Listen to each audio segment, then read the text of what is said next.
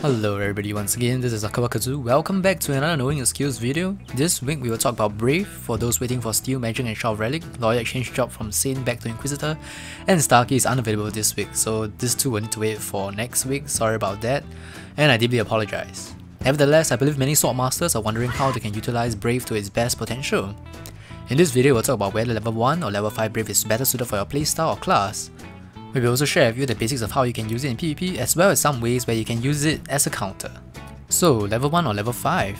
For PvE, there's no doubt that you must get level 5. Level 1 gives you 7 seconds and 25% increase in damage, level 5 gives you 11 seconds and still 25% increase in damage, while in the future with level 6 you get 30% increase in damage for 60 cap.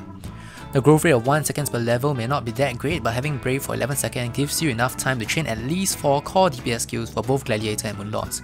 And this definitely helps in burst damage since party buffs like Beyond Time also last for 11 seconds at level 2. For PvP, it's a totally different story altogether, as the damage buff duration is much shorter and the possible of only 25% super armor attack power reduction debuff on the target is available. At level 1 it is 3.5 seconds, and at level 5, which is the maximum attainable level for 50 cam, it is 5.5 seconds. Most people will say that longer is definitely better, but for pure PvP builds, especially for gladiators who are going for hybrid with max level Moonlight Splitter and Cyclone Slash, you want to consider level 1. Gladiator core DPS skills also have shorter casting time compared to Moonlords, though you might want to get max level if you are not going for max level Moonlight Splitter together with Cyclone Slash. Video footage will show you why level 1 with 3.5 seconds is enough for DPS combo even with Provoking Slam and Evasion Slash included. For Moonlords, I'll suggest getting level 5 if you're relying on Cyclone Slash and Woundblade Lance DPS combo. 3.5 seconds is too short for Cyclone Slash, chaining into Provoking Slam, into Brave and then Woundblade Lance. For those wondering about the super armor attack power reduction at level 5, 25% SA reduction is useless. You can't use it to tank Crisis How, and even when the debuff is on your opponent with both of you casting Rising Slash, it will not work, as in level 6 Eclipse before 450 mark patch we had 30% SA debuff instead of 25%. At 60 cap however, with level 6 Brave possible, then you might want to consider getting the 30% SA debuff.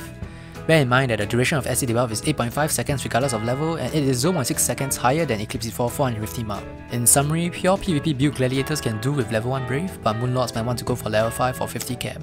When level 60 cap is here, I'll suggest getting at least level 6 Brave for PvP, where the SA debuff will actually be useful at 30%. We will now move on to the basic methods you can do to incorporate Brave in PvP. Here's what the video footage will be showing shortly. 1. Basic usage with Cyclone Slash. 2. Side sweep wall combo usage. 3. Brave into Impact Punch like Eclipse into Impact Punch. 4. Using it as a rear pickup like Storm for Mercenary.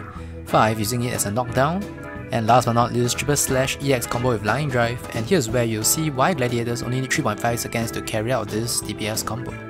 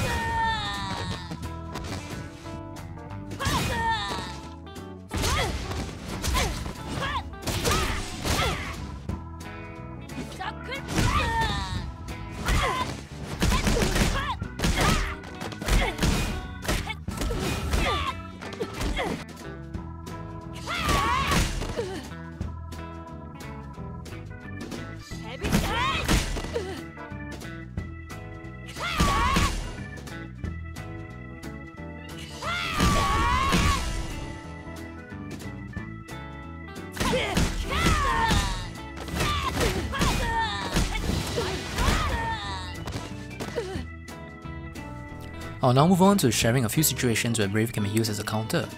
The first will be to show the concept where Brave can be used to catch jumping opponents. Using this same concept, we can use it to counter opponents in aerial combo and the second portion of Rising Slash.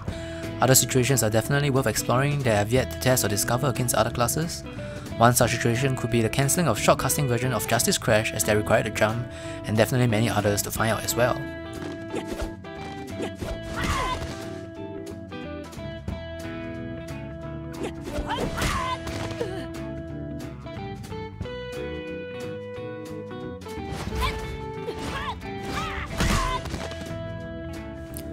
Well, that's all for the basics for Brave, and I hope this video sharing is once again useful to all Swordmasters in deciding if they should go for level 1 or level 5 Brave for level 50 cap. Remember to give this video a thumbs up if you learned something today, and as always, thanks for watching. Next week for knowing your skills, I promise that you'll definitely be Steel Magic and Shock of Relic. Take your understanding and sorry about it. Check out last week's video of knowing your skills about Love Virus and Heal Shower if you haven't. God bless once again, and I'll see you guys next time.